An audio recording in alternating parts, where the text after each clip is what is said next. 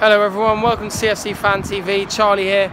I just took the long walk back from the Vitality Stadium to the pub, and it wasn't the best performance, I've got to be honest, but the main thing is 3 points. It was so crucial today. Obviously there's been a lot of talk about Chelsea in crisis and not being on top of their game, and other teams being far above us, but with the results as they went, obviously we were the late kick-off on Saturday. There wasn't anything else that mattered than getting that win. Tottenham lost, which is obviously very good news, but everyone else won. United won, City won, Arsenal won, Liverpool won. And for a while, it was looking like we weren't going to get that win. And we really need to start playing better. We do. I mean, it was great to get a win, but let's not mess about. Bournemouth have really struggled this year, especially at home. It's probably been their worst season in the Premier League since they've been up.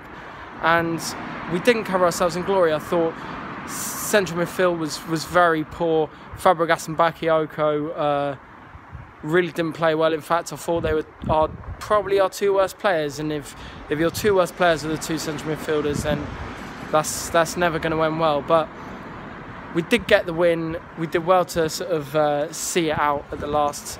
And despite quite a lot of pressure, I thought Bournemouth did all right. And it was especially disappointing because I thought the team that started with Rudiger playing at the back, I thought was pretty much our strongest team. Obviously, apart from Kante, who I would have played instead of Fabregas had he been fit. But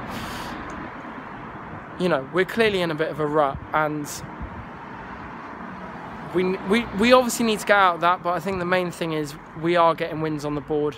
We didn't play well against Watford, and we got the win on the board in very good fashion in the last 15 minutes, and we didn't play well here, but again, we got the win on the board. It's a good goal from Eden Hazard. I thought he was a bit anonymous. Morata even more so.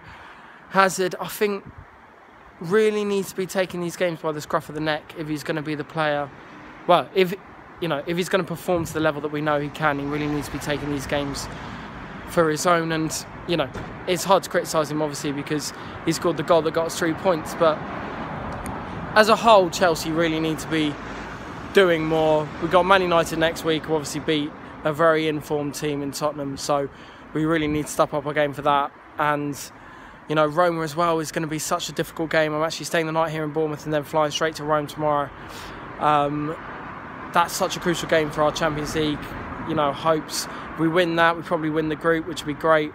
But form as it is, it's going to be difficult. But anyway, let me know what you thought of the game.